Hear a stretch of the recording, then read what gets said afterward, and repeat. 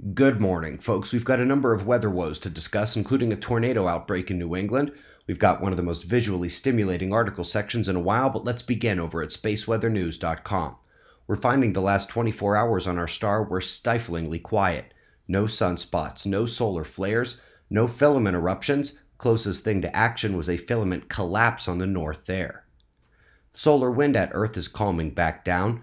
Of note is the IMF shift from Sun to Earth to a return stream Earth to Sun. That's the phi angle in blue. Looking to the coronal holes, we see the departure of the core openings, just sparse regions facing us now, but one point of strength is indicated. South on the left is a lone incoming darker area.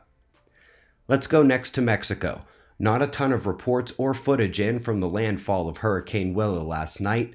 We do know authorities are rushing in behind the path of the monster.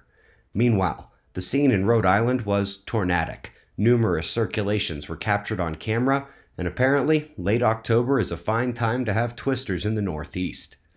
Let's go way out now to kick off science with galaxies coming together, forming clusters and then superclusters. But something interesting happens when a galaxy falls into a grouping.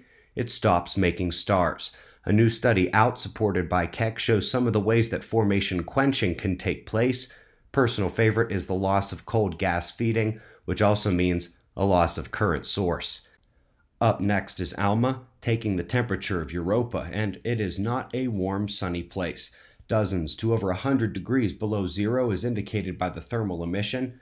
Amazingly, that subsurface ocean must be vastly warmer.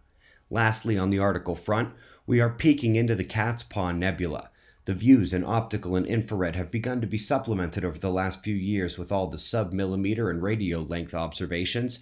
Now, as we are able to combine them and get wildly exciting new views of the nebula, scientists are also now certain that the shape of it is formed by new stars coming to life and blowing bubbles in the tenuous gassy pocket. Really amazing to see.